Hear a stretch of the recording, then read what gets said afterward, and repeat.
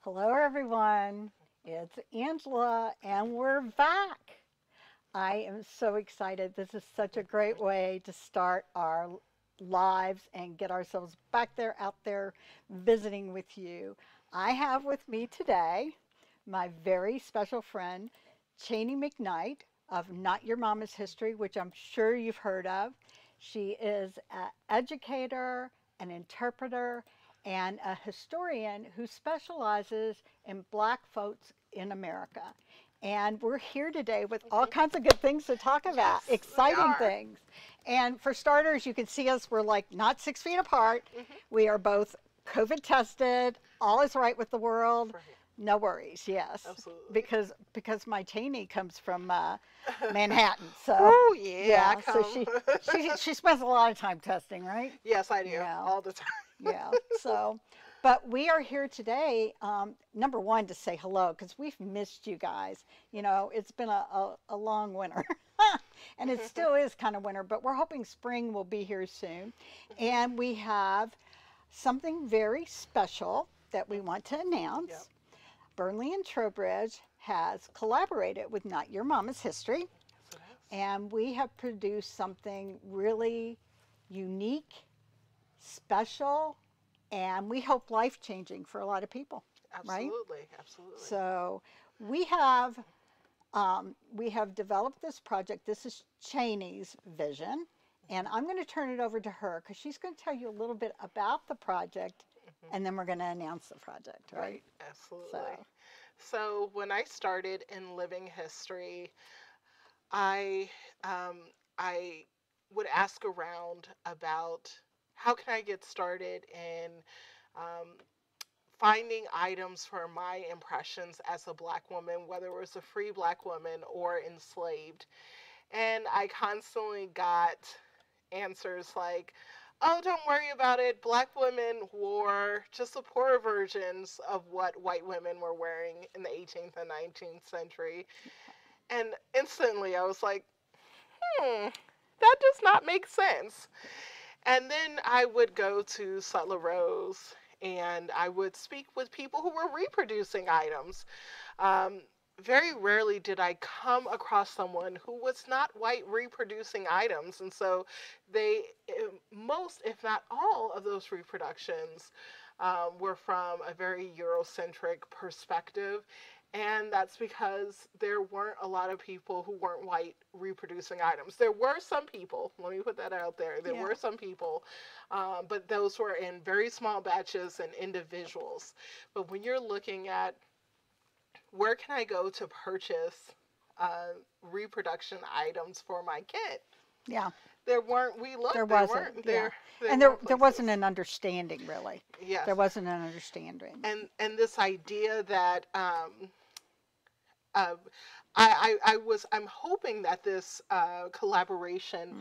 will also educate people on how to collaborate with interpreters and living historians of color, to whether they are indigenous, black, Latina, Latino, Asian. Please collaborate with these people. Please do not just recreate items in a vacuum Yeah. because the context matters, and we'll show you Yes. how it really was actually important in our collaboration. Yeah. I think there's a question. Actually, yeah, there was a question from our viewers that submitted via our form last week, kind of talking about this, where they were really wondering how were Black people, in particular the enslaved community, able to express and honor their unique heritage in their fashion choices. Okay. So, can you speak to that a little bit? Definitely. I really find that it was more so about resisting and holding on, resisting the erasure of their culture. Hmm. And I also think in getting oneself through the day, both free black and enslaved Africans in America utilize little items such as um, even little charms that Hmm. they would wear, Jewelry. Yep. jewelry, earrings as ways to hold on. Food ways is a Hmm. big way in which Black folks were holding on to their culture as well Hmm. as helping each other get through the day. Right. And as many of you know, if you have been following me over the years, I am the queen of head wraps. Yes. Specifically, I started reproducing head wraps a long time ago, about it's been about 10 years Yeah. now It's been 10 that years. I've been putting out videos about head wraps. Wow, when you Done a look huge back. amount of research. Right. And Cheyney has found things that I didn't even know existed. It's really been exciting. Yeah. Yeah.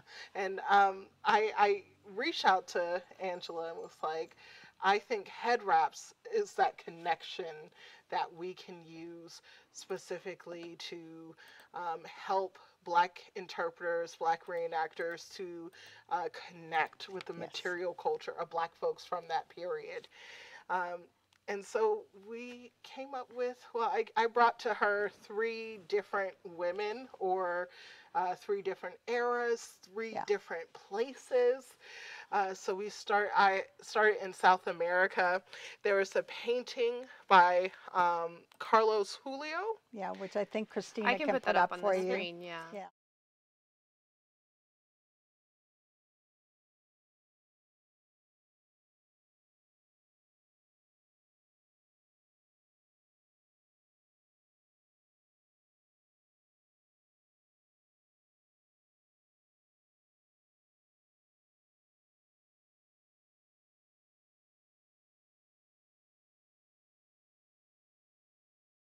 This is from the late 18th century in Brazil, Yeah. South America. Can you go back just a little Hmm. bit? We just had a sound cut out. Hmm. Just talk about the image and the Okay. head wrap. Yeah. Okay. So it was Carlos. such a perfect image. And you see a woman. Can you hear me? Hmm. Hmm. You can see a woman with a sprig printed, red printed head wrap, Hmm. and right away I knew I wanted that. I that was right up my alley. It was South American, Hmm. and a lot of prints that made it to South America make it everywhere. Remember, this is on the same route. So you see prints throughout, but this is from Brazil. The artist is Carlos Julio, Yeah. Julio. and I think is so perfect for interpreting in South America, the West Indies, and throughout North America. Hmm. This is perfect. Then we have the next one is Mrs. Juliette Toussaint, who was married to Pierre Toussaint, Yeah. who was a hairdresser. He was a hairdresser in New York City, very, very wealthy man. So they had a little bit of cash. And this painting, you can find it. I think there may be a link. You Yeah. can We'll find. have a link below for Yeah. you. Uh, It's a you, beautiful painting, and I'm sure yeah. many of you are familiar with it. Probably, Yeah. yeah. You can find it in New York Historical Society. I have been reproducing this head wrap for, The style of the head wrap. well, no, I've been reproducing this, well, not the actual fabric, Yeah. but I've been trying to find That fabric. that fabric Hmm. for years. Like every store I went into, every fabric store, if it was anywhere close, if it had some of the colors in it, I was like, give me a yard, give me 2 yards of that. And some of you years ago would have seen me trying to recreate this head wrap over and over again, and that was the second one I brought. I was like, we need this Hmm. because it's really also a lot of other Black female reenactors have been trying to reproduce that. And then the last one is probably one of my faves. Okay, I said this about H1. They're all my favorites, but But this they one all is have a pretty different. special. Yeah. Yeah, And they all have a different reason. yeah. Yeah. So the last one was New York. So we're up in the north now. Let's go back down south. Hmm. So I looked through the WPA narratives, and Oh, I forgot my book. I knew that my um, I knew that my Civil War and mid-19th century folks really would have loved a head wrap as well. So it was really looking at plantation made Cloth. Hmm. homespuns and cloths, and I looked into the WPA narratives and just sent narrative after narrative to And they're poor all so Angela. great. No, but they were all so great because the narratives talk about colors and they talk about Mhm, the dye stuffs they're mhm, using, mhm, and and they do give descriptives, mhm, mhm. like a gay color and a dark color together Yes. in Mhm. And stripes. we have a You know, couple of those too yeah, that we we Yeah. can do. put up. Mhm. And so, um, Miss Millie Evans, Yeah, Yeah, let's put up Millie. she talks about. She says, "I'll tell you how to dye.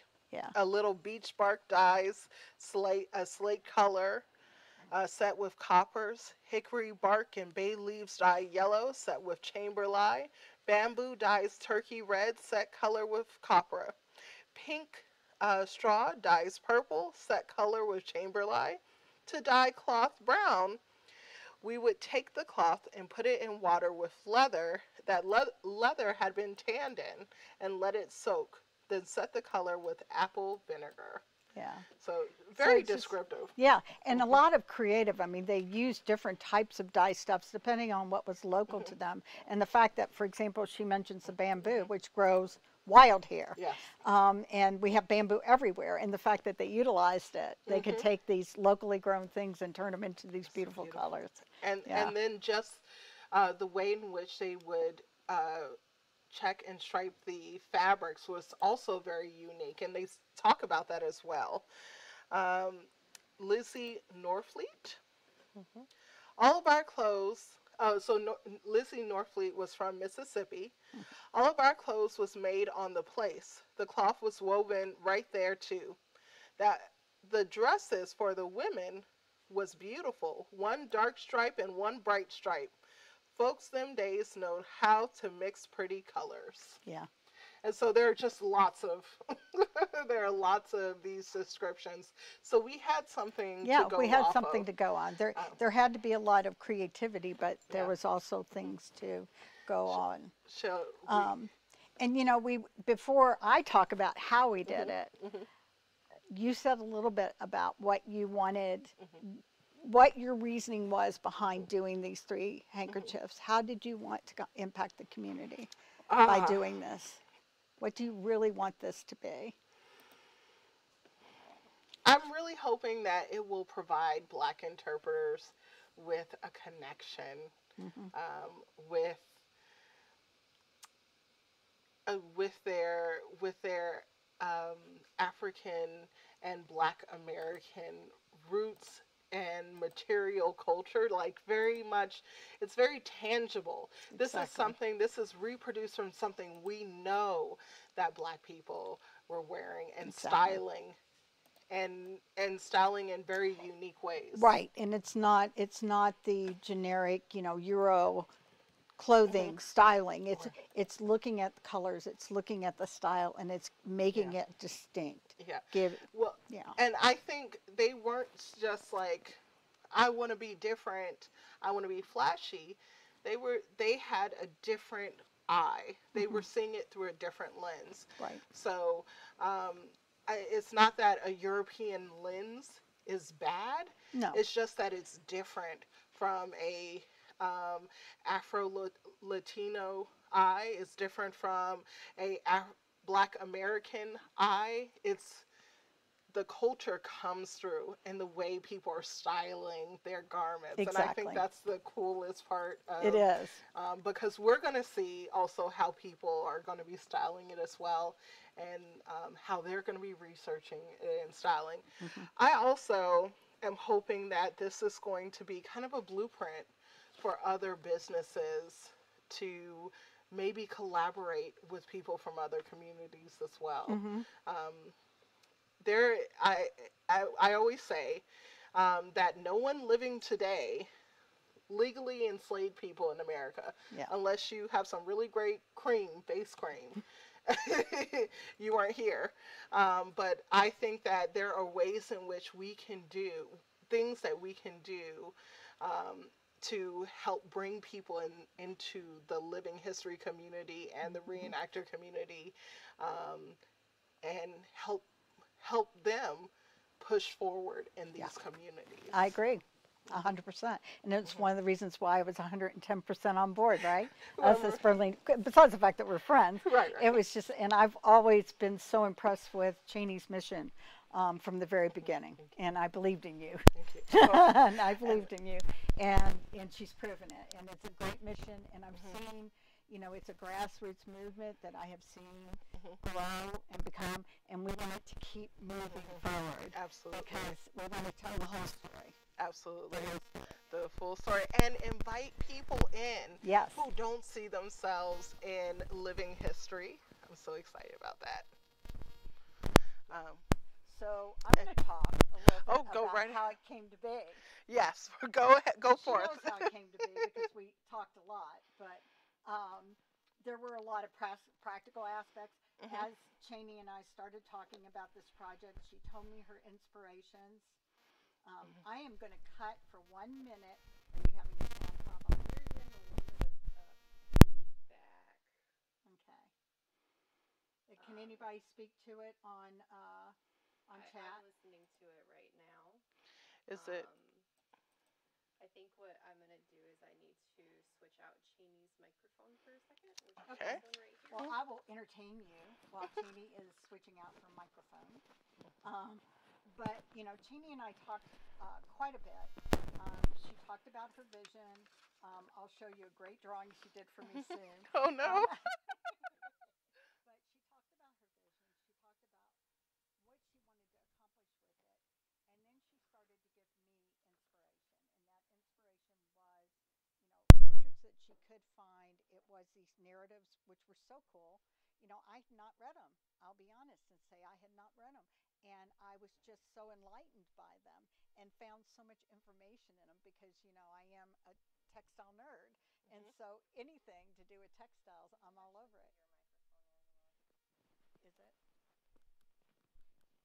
We're sorry, you guys. As usual, we're having technical difficulties.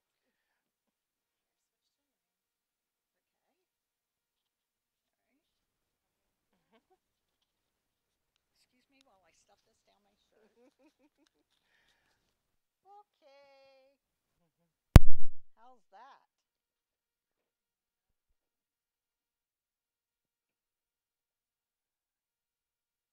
Did something come loose over there? When that thing fell off.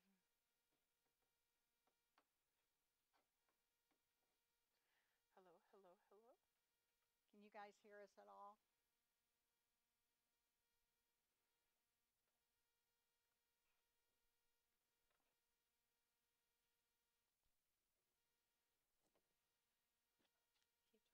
Okay. First, I'm going to say sorry. As always, we seem to have it's called Burnley and Trowbridge live technical difficulties always. Not sometimes, always. I don't know why, but we do. Um, if you can hear me, I hope you can hear me. I think that Christine is working on it. I don't know that I should continue right now because I really want to share this with all of you. Mhm. So I'm just going to fill this up with gibberish for the moment Yep. until we make sure that all of our mics are working, et cetera, Mhm. et cetera. So, Cheney, what did you have for lunch? Oh my goodness, Blaze Pizza. Let me tell Uh-huh. y'all, We're that not is doing my a favorite commercial. restaurant. That's my favorite one of my favorite places. I had Yeah. a lot of great memories here. Yes. And I have Lay's pizza too, of course. So it was delicious. I had artichokes on mine. And I had pesto She had cheese. pesto. Yeah. And what do we have for breakfast? Ooh, we had Emily's Donuts. We are not doing we're not being sponsored by these people, okay? Just so you Right, know. right. Just so Yes, you know, yes. But unfortunately. Emily's Donuts, because I overheard Cheney say something about maple bacon, and I was like, surprise! So there was maple bacon, and she was Right. like over herself, right? I love maple Oh, it's so bacon good. donuts. I would have never thought that you could put bacon Hmm. on a donut and like Right. it tastes good, and it's Mhm. delicious. Oh my They God. also make, well, not Emily's. There are also maple bacon shakes out there as well. What? Yes. No, no, It no. sounds disgusting, but it is Where have delicious. you gotten them at? I cannot even remember. Oh, I know that it was somewhere in New York Oh, I'll on drive the to New Lower York East to Side. have them. Right. It's delicious. Send me one. It'll be Put, soup. yeah, That's put how it in we one can of those say. freeze dry things. Mhm. How are we doing, Christina? I think we might be back. Are we Okay. back? I think we're back. Hello, hello, Are we hello. back? I don't know. Everybody wants you to stop talking until it's for starting because it's the start and they think they're missing something. Oh, so Oh, nobody can hear anything. You're both back. okay. Okay. Can you hear us now? We would like to see resounding yeses. And I can hear you now. okay. Mhm. And we were talking about lunch. We weren't Don't. talking about anything important. We were just giving gibberish to keep things going because we didn't want you to miss anything. And we're so sorry. And like one day we're going to have the perfect live where nothing goes wrong. I don't know when that'll be. I'm not making Yeah. promises, right? It's the loss of lives. Something Yeah. has to go wrong. Something has to go wrong Not Your Mama's History audience as well knows that every time every there's time. we'll do Yeah, all the checks right before, and it. every time. That's just the way it is. So, where we left off, I was talking about the practical aspects of this project. So, there was a lot of conversation between Cheyney and I. She started to send me her inspiration. Mhm. So, she sent me portraits. Then she sent me the Mhm. WPA, which was so cool. I had not read them, Mhm. and I was totally enamored because it was textile nerdishness, which Yes. I love. So those were all great, and those really started to inform me. And then she sent me a drawing. Mhm. Do you have that drawing? Yes. Oh no. Oh no. The crayon drawing? Yeah. Oh She gosh. asked if she could use her crayons. Did you not tell Cheyney you were putting her Yes. crayon drawing up? Oh no. Well, I kind of threatened her, so I fell through on my threat. I'm sorry, but anyway, so no, it was amazing, and I made your crayon I drawing mean, it's the come to life. exact. It's the exact. What? And But I thought that that would be. but what happened during all this talk is, as we talked back and forth, she knew what she wanted to do. She knew Mhm. what she was trying to create. I also knew how to inform it Mhm. because Yeah. of all the textile work that I've done, all the research that I've done. I said, we have to use certain textiles, we have Right. to use certain colors, Right. things like that that are going to be appropriate to Yeah. give it more credence, right? Absolutely. We can't say that it's a reproduction in the Mhm. sense of it's reproduced from an actual Mhm. textile, but Mhm. certainly we can say that this is a well informed Yes. product, right? Yes. Absolutely. And Go ahead. I knew that this was something I wanted to do for a long time. So this wasn't really so much a spur of the moment decision. No. And I had a vision, but I knew that I needed people who knew what they were doing, like because I wanted them to be right. I wanted Yeah. to look correct. I wanted the weight to feel correct, and so I've always used Burnley and Trowbridge as my kerchiefs and a lot of my head wraps. So it just it fell into place. I reached out to Angela and said, I don't know if you'll be interested in this. I And I have said, this. uh huh, You're uh like, keep huh. talking, keep talking. Yeah, yeah. No, Mhm, this is really, it really has been a fun project for me. I've gotten a lot mhm. of satisfaction out of it. I Wonderful. was just so excited and pleased Oh, as the samples started coming. yeah. But some of the things that we did talk about is we talked Hmm. about things like um, price points, Yes. all the Hmm. practical aspects, Hmm. because we want to make this available. We want this Hmm. to be a thing that everybody can have, right? Absolutely. So those were some of the things that we talked about, and we talked about marketing and all Hmm. that. So you had said that somebody had asked a question. Yeah, actually, one of the viewers was wondering like what informed the fabric choices for this Okay. project? Like, were there certain fabric types used over others in these types of items, or how does that work?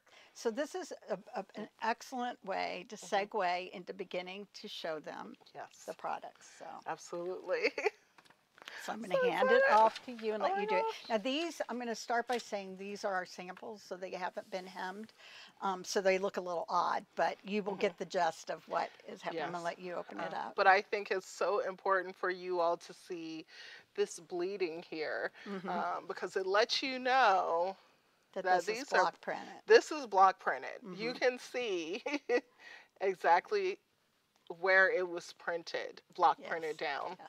It's not perfect, No, it's not perfect. and that's what you're looking for. So what this is from the first image, and when she talked to me about it, the first thing I said is, during this time, there is a huge amount of Manchester goods Yes. being manufactured and printed and exported. It's being used by the East India Company. It's being used in the slave market, et cetera, et cetera. I don't think we should print on cotton. I think we should have the true linen cotton woven that would have been woven for this product. Now, when I say the true linen cotton, I mean a linen warp and a cotton weft. I don't mean a mixed fiber. Right. So I had my weaver manufacture this fabric, and then we talked about the print. Yeah. And the print is based on one that probably has a 1760s date to it, because the original was some type of little red sprig, and I've studied hundreds and hundreds and hundreds of printed textiles of the lower sorts. And those textiles, all the sprigs are so varied. There's so many different combinations. And this is one that when I gave her the image, we had about, what, 4 or 5? Yeah. And I said, you tell Getting me. lots of hearts right now. You tell me which one you love. And she was like, love. I'm sorry, I keep hugging it. So it's like this, if you look at it, we'll hold it together so that they can see. This has got some meat to it, but it's still going to handle really well as a head Absolutely. wrap. And Oh, we yeah. did make them 36 square, which, by the way, I will tell you later with the next one, is a very standard size for Yes. what we're doing. Yes. So, And also, and it's historically accurate. this is the size of kerchief that is perfect for me. I have very broad shoulders, so both for my head wraps, tying head wraps, because And as a covering. Yeah. absolutely. Yeah. So this is just And the red is based on all the reds that I've researched. Yes. So it's a true red for that time frame. and as you all know, I love red, and so did early Black folks here in America. You see them. It's a spiritual color. It's a fashion color. Its connection to both Africa as well as culturally to one another. It's amazing. Oh. Where do you want me to put it? Right You can here? just put it on the floor. Put it on the here. floor. Throw it on the Oh, floor. I've got my iPad there. Okay. So this is the one that made me cry, made Cheyney cry, because I was so excited when it got done. Oh my gosh. All right. Okay. All right. This is Juliette Toulouse. Yep. And we cannot put that picture up. I wish we could, because Link to it. Yeah. we will link to it, because I just want to say, Bam. bam, we got Right. it dead We on. did it. We did This it. is it. Yeah. Now, this, based on the date, this could easily have been a Madras. Madras was very popular. If you want to do research, I've got a couple of links that I will put into down below as well. But the idea was that Madras was being manufactured in India early on, and it was being exported and sent to Africa in the 17th century. And it had already been adopted culturally Yes. by the 17th century Right. in Africa.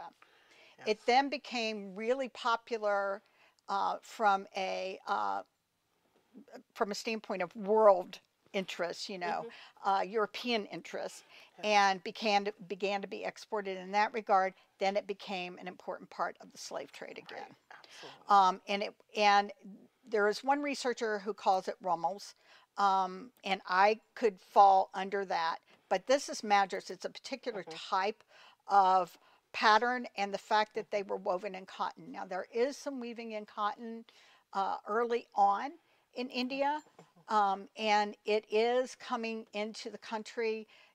Various countries. Africa doesn't have the situation that England does with all Mhm. of the restrictions. So Africa's getting these beautiful 100% cotton goods Right. in the 17th century.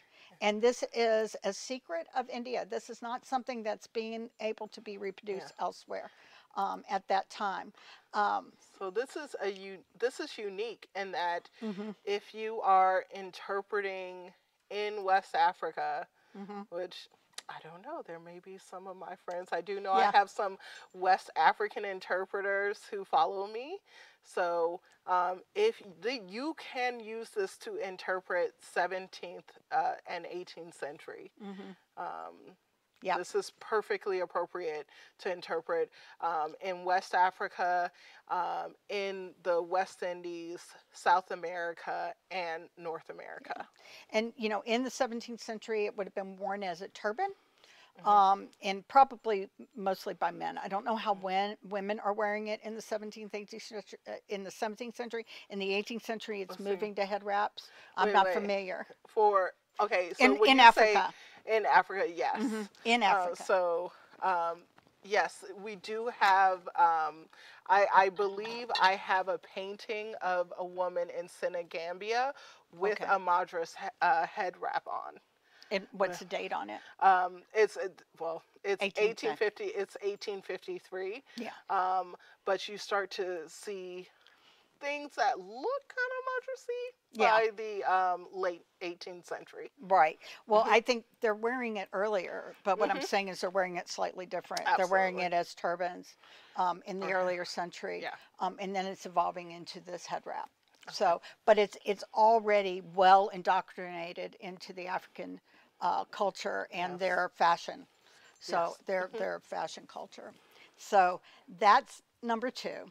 Okay. So this date is 1825 for the portrait, Hmm. which we tried to duplicate, and then our last one, And I would say you can go earlier with that as you well. can go earlier or Like, later yeah. because Madras is popular to today, and you see Absolutely. it in Africa today. There are certain Yes. types of Madras that are very popular Yes. in the community now. So the last one is the one that was strictly taken Hmm. from a crayon drawing. And no, I don't mean that strictly, No. but it is interpreted from all of these oral Yes. histories and also from the inspiration of a quilt that we looked at Yeah. that was made of Not plantation yeah. cloth, right? What we So thought was plantation or cloth. let's say cloth made by enslaved persons on a plantation. Okay. And so this, I thought it was very important that even though this was not produced from an original, this was produced from descriptions we had from the WPA narratives and put together into the brain of a descendant Yes. and with crayons. Yeah, it's with crayons. So there you So, are. Aja wants to know, can we order these now? They're not here yet. Did I? That's why Right, I'm showing you my samples with all the rough edges. right. Yeah, but they will be here within the month. Yes. That's our hope. We will keep you abreast. Yeah, we're having them tagged right now. They're being Mhm. stitched right now. They've all been woven, from what I understand, Yeah. and that's what we're waiting on at the moment. So it's very exciting. So funny. These will only be available through Not Your Mama's History and Burnley and Trowbridge. They will not Yes. be available elsewhere. So Yes. this is something that we are hanging on to. Yes. It's our thing. It's It's our baby. thing. This one, just, I love it. I love the asymmetry of it. Mhm. And it was funny because I immediately, from a consumer standpoint, I tried to put a border on it. Yes. And Cheyney goes, no, no, no. They were doing their wraps out of cloth. And no, no, Mhm. no. Whereas the other one, the madras, Mhm. they were actually woven as bolts. Mhm. So it was three handkerchiefs were woven as yardage Mhm. so that they could send them out. They could accept them into the European countries and not pay duty on them because it Very was smart. fabric, Mhm. not a garment. Mhm. So that's sneaky Petey, Right, but right. that's why they did that. And that really was something that became the way that handkerchiefs continued to be woven all the way Mhm. well into the 19th century. In fact, if you look at our red reproduction silk spotted neckerchief, which comes from no, not from Mary Deering, from the DAR, you will see a link to a late 19th century bolt of the same fabric Right. that was sunk on a steamboat. And so it's something that continues on and on. It has a Mhm. long life. Yeah. Absolutely. But Uh, this one, I love the so, colors of yeah. it.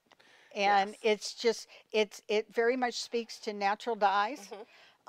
It is, yes, we are being introduced to other dyes, but this Mhm. is something that's homespun. Yes. So there's a high likelihood that this would have been dyed with Absolutely. natural dyes. So, Absolutely.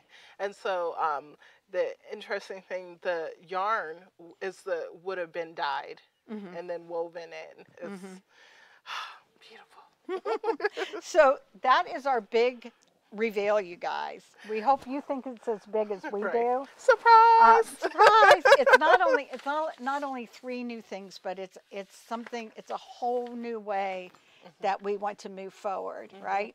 Absolutely. So, We do have a question. Wondering if Cheyney can speak to head wraps and kind of where they were worn. Were they worn mostly in the South, circa Mhm. 1770? Were they worn in New England? Enslaved women, not enslaved women? so we have this little thing that said, "Who uses it and how?" Question mark. So now we can Right. talk about it. So This Cheney, is take it away. this is a great question.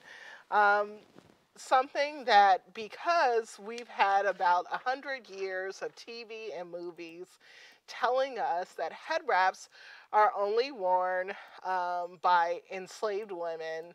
I want you, or only people in Louisiana. Mm-hmm. I want you to take everything you think you know about head wraps and throw it in the trash Mm-hmm. because most of it is wrong.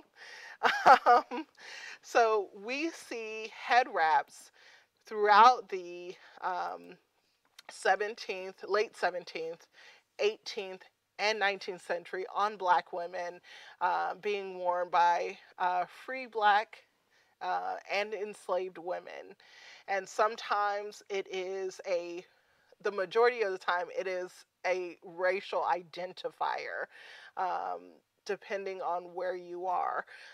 Black women, especially in the early 19th century, uh, take it on as very much a badge of honor. Mm-hmm. It is, they are using it to make different styles because during that time we see white women appropriating turbans during that time, but when you look at black women's head wraps, they're distinctly different.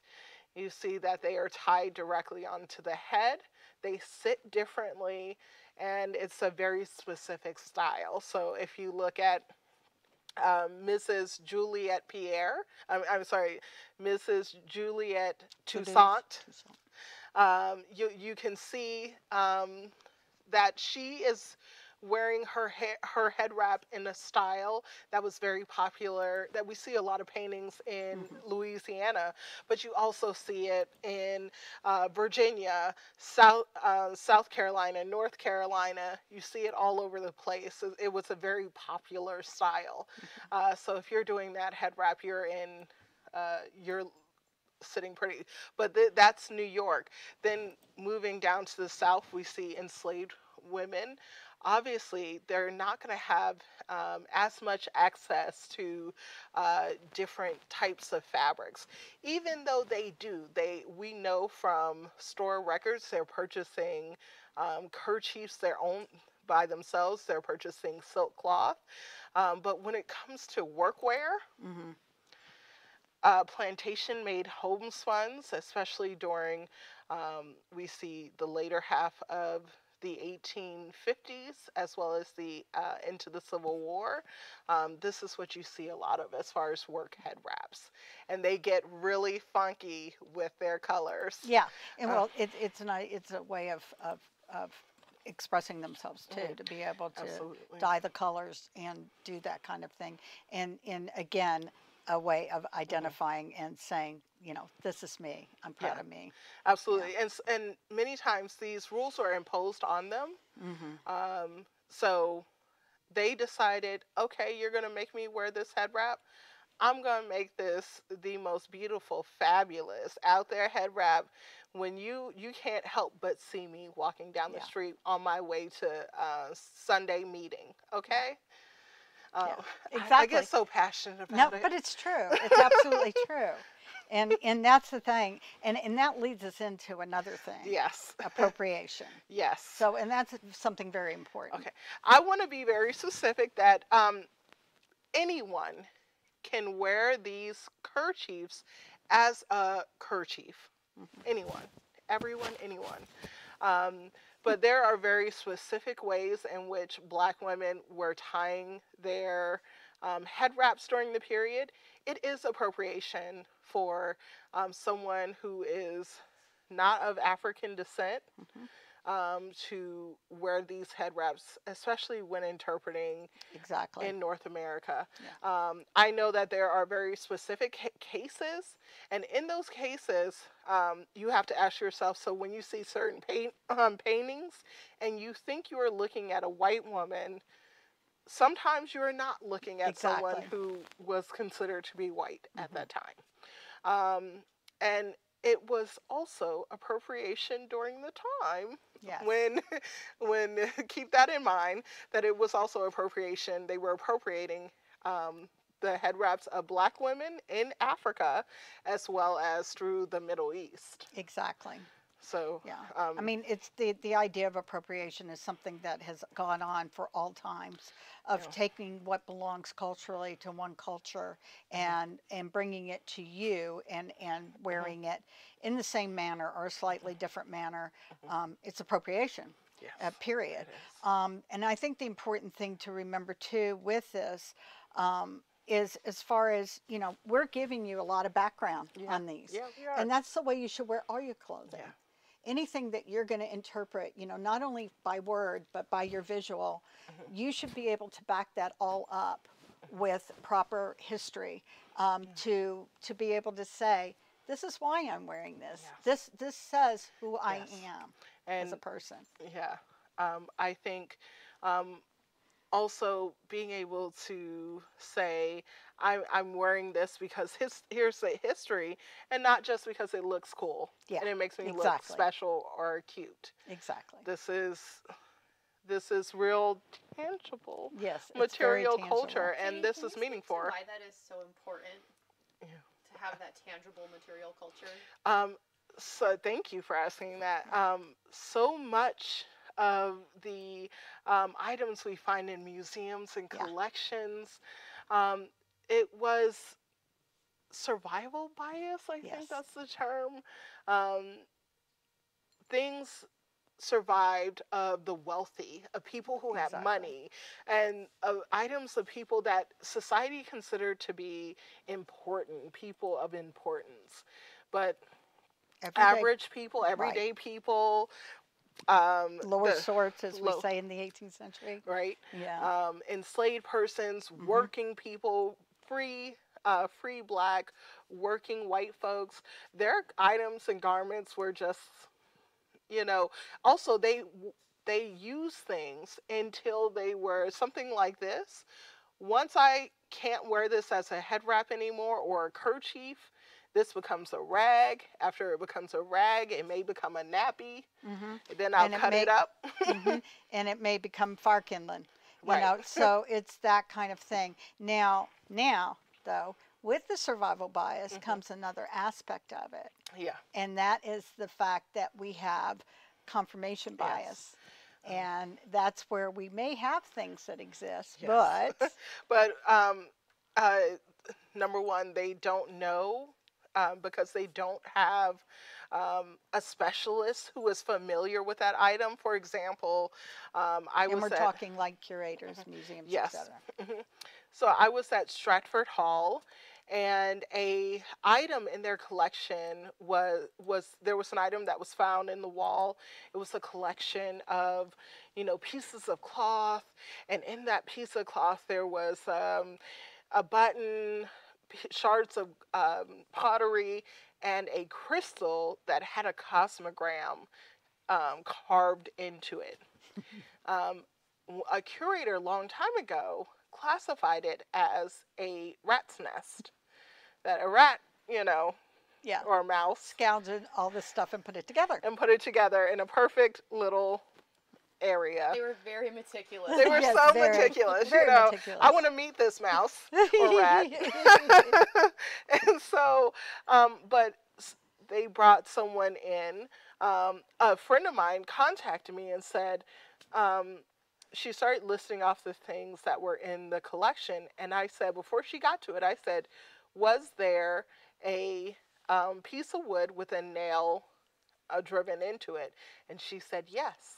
In the collection there is. I said, that was purposely put there. This is a form of African spiritual practices. They were working the roots.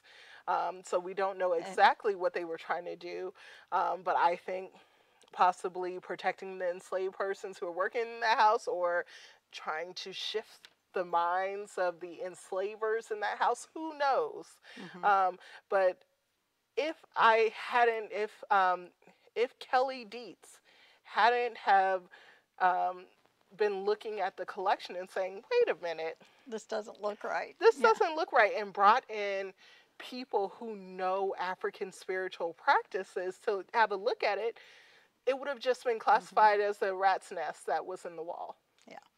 And I think, and that goes to say that some of the larger museums, they've gotten a lot better about doing their due diligence when it comes to collections. But you still have a lot of little tiny museums out there that have amazing things in their collections, and they may not even know it.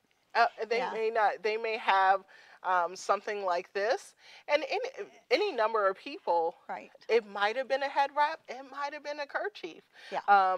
But who knows? Well, it's just, I think, a good example. We can turn and look back. If you look back to the blue and white one, the red and white one here, and the blue rumble there, those are all from the DAR. But they don't have any provenance. They don't have any information. We don't know if they were worn by white people, enslaved people, free people. We don't know. But we can go to images and we can see something like that being worn, in Bruno's. Yes. His stuff. Yes. But Right. anyway, his stuff. Renee's. But we can see the images. So it's that kind of thing where you have to start connecting all those dots. Make those connections.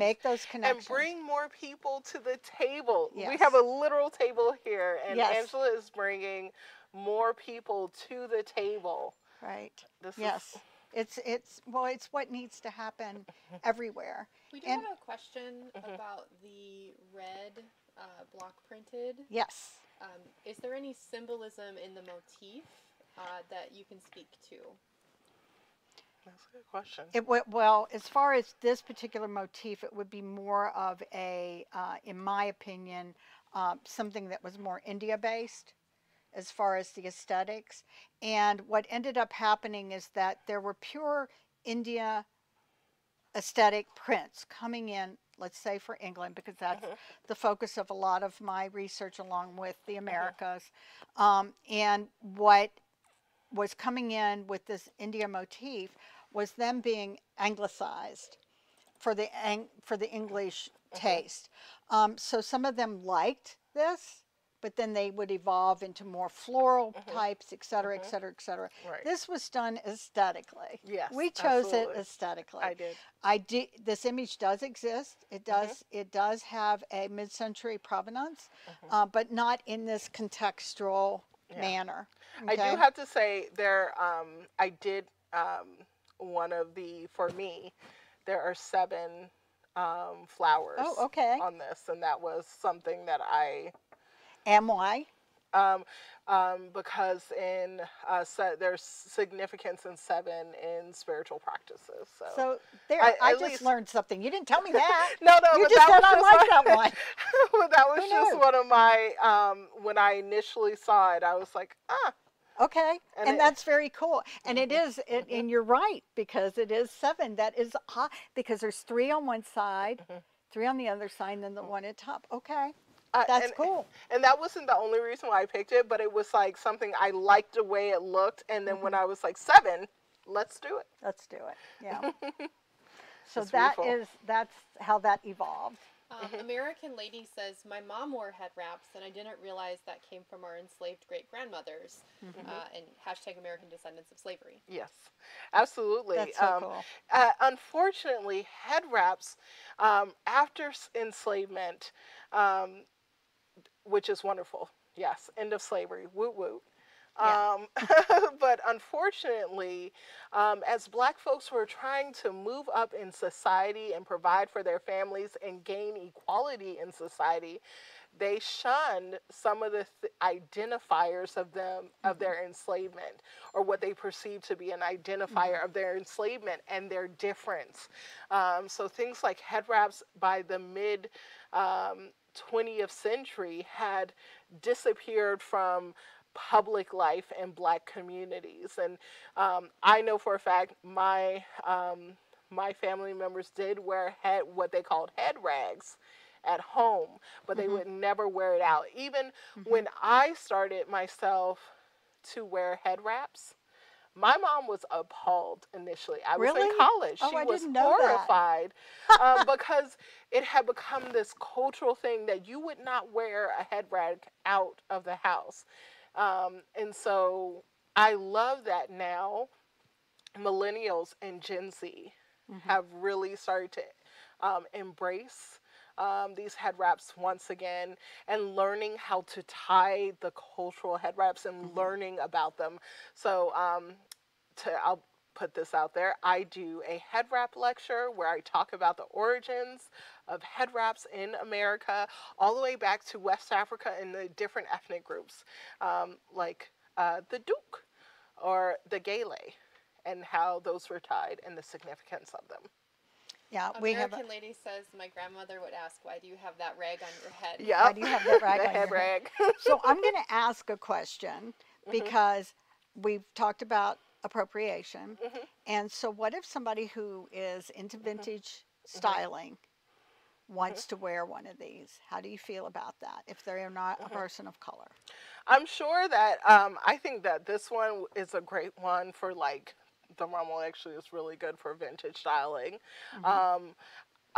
Any one of them they can Right. wear. They can If they wear wore as it in a certain type of, if they yeah. wore it on their head, I guess that's what I'm getting at. Yes. If they wore it on their head, it's the way they put it on their head. I We would have say. a nice video, Yeah. which that is Cheyney did that with us. Cheyney did with Yeah. us, and she does not do cultural head wraps. Yeah. She does vintage and retro head wraps Yes.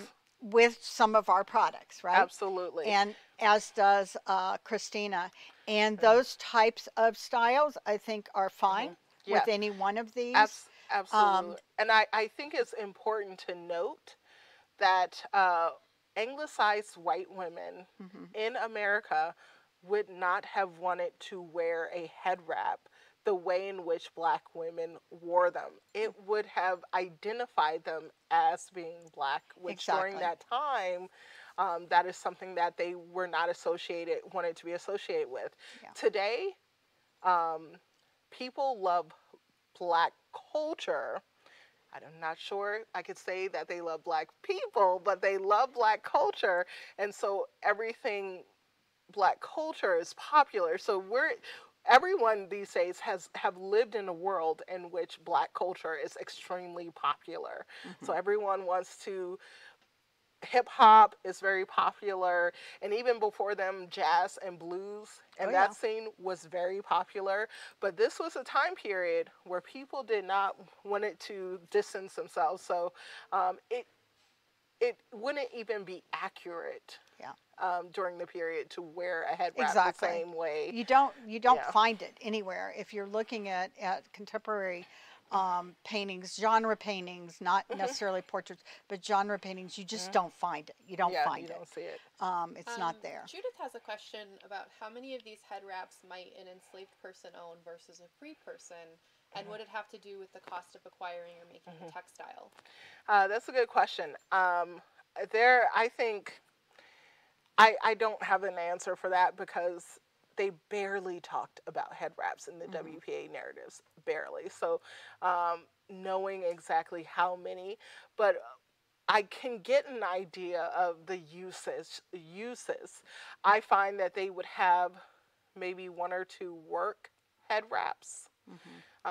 And then they would have a special Sunday meet.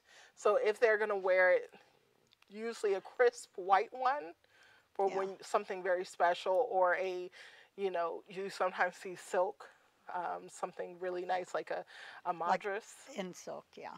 Yeah, so you absolutely see, but people would have something very special for Sabbath, or Saturday, or I'm sorry, for Sunday. I grew up Seventh-day Adventist, if you can tell. And if they weren't wearing their hair out, so sometimes underneath these head wraps, their hair are in twist or being stretched to do a pin-up style, a pin more European style for Sunday, if they are not wearing a head wrap.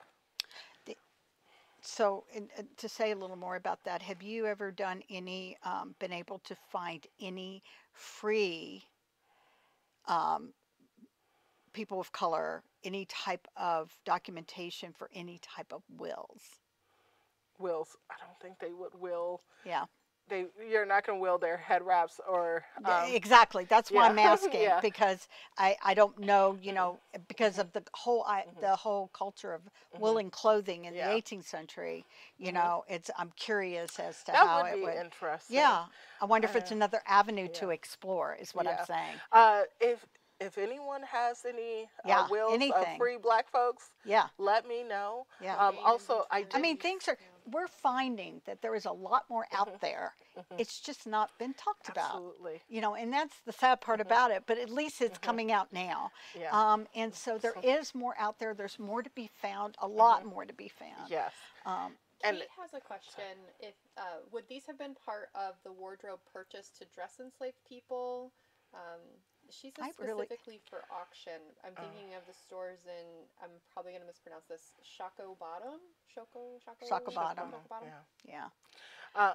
I think something like this. Yeah. This would have been considered. We know for a fact, actually, that kerchiefs were within allotments for in the mid-19th.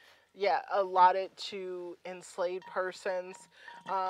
So something like this, sometimes they would have a kerchief, but sometimes they would allot a certain amount of cloth to an enslaved person. When we're looking at 18th century, I see more of just allotting a certain amount of fabric. Right. And if there's something that you can get from that fabric, that is a head wrap. But I want to stress that most of the Black women I see in households do not have a head wrap at all. Yeah. And especially in Virginia. They've been anglicized. No, I mean, they're not wearing any type of head covering. Oh, no head covering. covering. So if you see the three original 18th century Black women, enslaved Black women you see. One that's owned by Colonial Williamsburg. Yeah. Yeah. And the only one I know of where you actually see a Black woman with a head wrap on is on the old plantation. Right. Colonial Williamsburg one. But they're outside. But they're outside. Yeah, they're outside. And they're having a celebration. Yeah. The one of the things I wanted to speak to for 18th century when it comes to allotments for the enslaved, she's absolutely right that oftentimes it's fabric, and there's an understanding behind that, because you do see breeches being made for my man so and so, or waistcoats. Those are tailors pieces. Things that can be sewn by the women are being sewn by the women. So there are allotments for textiles. So very easily they could take a piece of Osnabrück or what have you and make a kerchief for themselves Yeah. as well. And I would also look at shop records, because enslaved persons, it blows people's minds how much they were buying at stores. But and that has to do with the ability, depending, Yes. the ability to be able to do things for themselves to make their own money. Yeah. And that could be anything from having skilled labor Yes. that they were allowed to use. You can imagine how hard they must have worked, because you know how much hard they worked to begin Yes. with. But having skilled labor, Yeah. or even small things like trading, Yeah. Chickens. having keeping chickens, having a garden, and doing trades. And you see that in shop records a lot, where you have trades. And sometimes if they are skilled at weaving, they're trading cloth for cloth, Yeah. or trading cloth for other goods. Yeah. So Cloth was the currency of the enslaved community. So you see a lot of, when you see runaway ads, you see they are taking a lot of clothes with them. Sometimes it's because they want to be able to meld into the free black population, but other times they are trading their way to freedom. So along the way, you could trade. I could possibly trade one of these kerchiefs for a loaf of bread or something like that. Exactly. Yeah. Like, That those made are me cute think of things. Deidre and yeah. the program they just did. Yeah. Absolutely. So, yeah. Did anybody have any other questions for us? We're good on questions, and we're actually just at time. We're just so- at time. Oh. No. This is so much You fun, guys, y'all. yes, we really hope that you enjoyed this live, even with our technical difficulties. But I know you want to take them home. No, they're my samples. Right. But we are just very excited. This is only the beginning. We've already been sitting down in the office day going, oh, we could do this. Right. We could do, right? So it's, we hope that this is inspiration for you. That's it. It adds to your learning coffers. Yeah. That it is something that also will make you think about the idea of bringing people to the table. I really like the way Cheyney puts that. Bringing others to the table and collaborating, so that we can bring the full history to life. Because I think that says it. Absolutely. Yeah. And stop waiting for people to make what you want to use, and make your world the way you want it to be. Exactly. I'm just waiting for the awesomeness that is Gen Z to roll through and just do amazing things. I can't wait to see, number one, what you all will be doing with these kerchiefs. With those things, yes. And I also can't wait for the creations you all are making in the future. Yep. Yeah. There's a really amazing group of people coming up that their inspiration and their enthusiasm and their intelligence is just, and they are not restricted as some of us have been in our lifetimes. So go for it, everybody. Go for it. Well, everybody is saying thank you so much. So Oh, good. we'll show you after we get done. Well, I have to thank Cheyney because we've had the best time, and I now I don't know. want her to go home. We've had a little bit too much fun. Yeah, we've had a little too much fun, and I don't want her to go home. But this is going to be so much fun, and you need to keep an eye out, because Cheyney will make the announcement, and then you'll see us make our announcement, and we'll hope to have all of this ready to go for you guys very soon. And we hope to see you using this to tell the story. Absolutely. The whole story. The whole story. That's it. Hashtag American history. Yep. Hashtag real American history. Right. Hashtag all American history. All American history. Yay. Okay. All right. Say goodbye, ladies. Goodbye.